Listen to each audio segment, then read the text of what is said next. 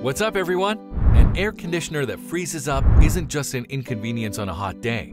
It can actually be a sign that your air conditioner has a serious problem that needs to be addressed.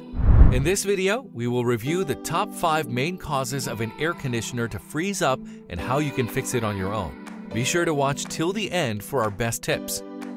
If you want more information, check out the article in the description below.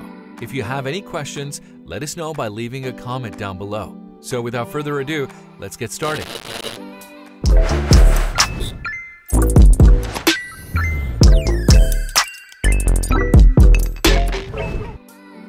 First reason is low outside temperatures. An air conditioning unit needs to run at outdoor temperatures above 62 degrees Fahrenheit. Any temperatures below that will cause the system's pressure to drop. This causes it to ice over. This is why it's important to leave your AC system turned off in the wintertime. So if you've put a few too many logs in the wood stove on Christmas morning, it's better to vent some cold air in through the windows rather than run your AC. Second reason is poor airflow from a clogged air conditioner filter. Filters are designed to catch and hold dirt, dust, pollen, dander, and any other debris you don't want in the air. When the filter is full, it becomes clogged and backs up the air in the system. This means poor airflow in the whole unit. Luckily, you can fix this problem easily. Replace the filter. Once you've replaced the filter, it's important to remember your maintenance schedule. You need to change your air filters often. If you have a family and pets, change as often as 60 to 90 days. For smaller systems or single people, you should wait no longer than 6 to 12 months.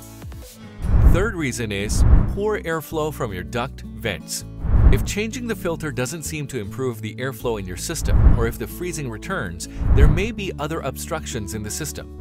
This is especially true when a filter is past the point of usefulness. Dirt and debris can accumulate on the coils and block the vents and ductwork. In theory, this is something you can do yourself, though it can be tricky to do right. If you have some experience working with your AC unit, try cleaning out the vents and ducts. Clean vents can do a lot to clear up the issue. Fourth reason is refrigerant leak. If your unit is leaking refrigerant, this will cause the pressure to drop. Again, ice will start to form inside the system. In these cases, you have to not only identify and repair leaks quickly, but you also need to recharge the system. If you tried everything leading up to this and still get frozen up, a professional eye is the best option for you.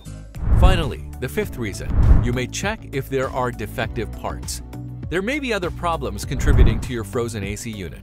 The freezing is a result of either a pressure issue in the coolant lines or a lack of airflow throughout the system.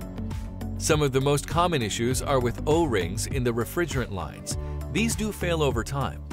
These are usually a quick fix, but will mean your system needs to get recharged. Another common culprit is the blower fans themselves. One or more may be broken. It may not be spinning, causing the air to back up. Even a fan with a dinged blade or that is off-center can disrupt airflow enough to freeze your AC. To troubleshoot the problem yourself, the important steps to take are these. Completely shut down the AC unit before following the measures above mentioned. Continuing to run the AC will only do further damage to the system. Let it defrost completely before starting it up again. There you have it, our top 5 main reasons for an air conditioner to freeze up and how you can fix it on your own. If you thought this video was helpful, please hit that like button and consider subscribing. If it wasn't, let me know why in the comments below. Thanks for watching, and I'll talk to you in the next video.